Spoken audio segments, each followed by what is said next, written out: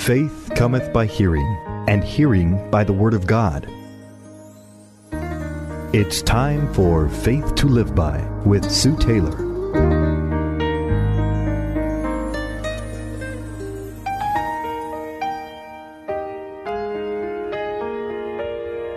Thank you for joining me today on Faith to Live By. This is Sue Taylor. We have been sharing out of the book of Proverbs, chapters 1, 2, and today I want to share a little bit out of chapter 3. I love the book of Proverbs.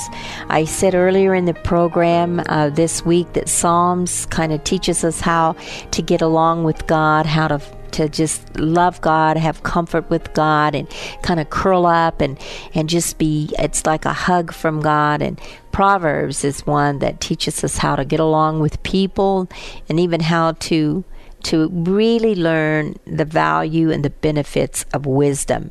Chapter 3 is no exception from chapter 1 and 2. We learned how in chapter 1 and 2 to fear God, to shun evil, and to heed the call of wisdom. And this whole book of Proverbs is about providing wisdom from God. It's about prodding our soul to gain this godly wisdom, and so to produce a life of peace and discipline. So it's a threefold purpose, I believe, that this book of Proverbs was written for, was to provide us with the wisdom of God, to prod our souls to gain His wisdom, and then for us to produce a life of peace and discipline. Verses 1 and 2 says, "My son, do not forget my law, but let your heart keep my commands, for length of days and long life and peace they will add to you." Don't forget, it says teaching and commands. In Deuteronomy chapter 4, it says that God tells us to watch against forgetting God in every area of your life. So what causes us to forget God? Well, if you continue to go back and read in Deuteronomy, even chapter 6, 10 through 12, it says that prosperity tends to keep us, to make us forget about God. The very thing verse 2 tells us that remembering God brings is what it says, for length of days and long life and peace they will add to you. But the prosperity of the world will make us tend to forget God. And it kind of seems contradictory, doesn't it? But you know what? The prosperity God is talking about, beloved, is not always money. It's not always gain. It's not always material things. But it's the things that nobody, the world or people can ever take away from you. It's that length of days and long life and peace that they add to you. That is the value of not forgetting God. In fact, we have a duty to remember God in all areas of our life. That is knowing the wisdom of God is, first of all, to do your duty to remember God, the God of all wisdom. There's all kinds of areas. In Nehemiah chapter 4 talks about that we are to remember God in the battles of life. And we are to apply His wisdom in the battles of life. In Psalm 63, we are to remember God in the night seasons when times seem dark and we feel like sometimes God is nowhere around. God wants us to remember Him. He wants us to remember Him in our youth and the early stages of life, as laid out in Ecclesiastes chapter 12. And in times of trouble, such as Jonah was in Jonah chapter 2, or when we are away from home, or wherever we go, or wherever we find ourselves, we are to remember God in everything and to apply His wisdom. The prosperity that God wants us to have, along with the material, is the wisdom, though, the peace, and a life of love toward God and man. So, prosperity isn't just about the material, and we get so caught up in that, our daily little needs of what we're going to eat and what we're going to wear and how our 401ks are doing, and especially in these times. And what God wants is to have peace in the midst of it. That's why it's so important to walk in His wisdom. Verses 3 and 4 of chapter 3 says, "Let not mercy and truth forsake you.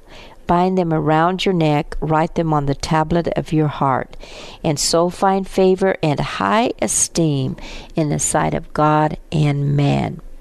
We are to walk in mercy and in truth.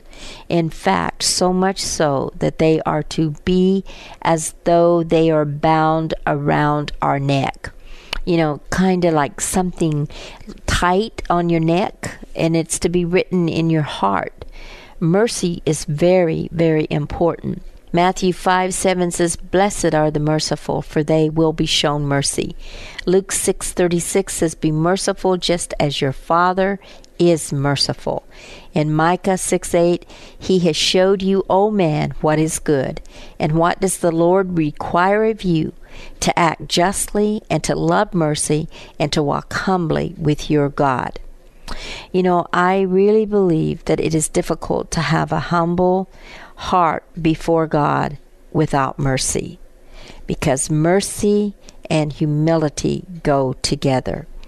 God is trying to teach us, beloved, here the value of His wisdom, how we can stay in His wisdom, and how that without that wisdom, we won't know God's mercy, we won't know His truth.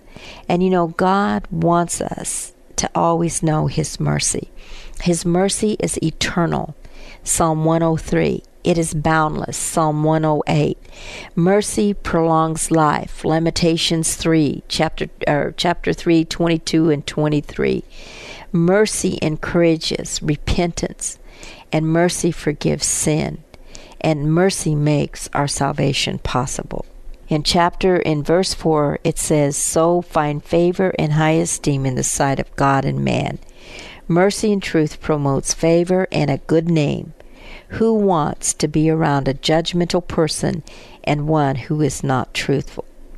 In the sight of God first, it says that we will find favor, and then in the sight of man.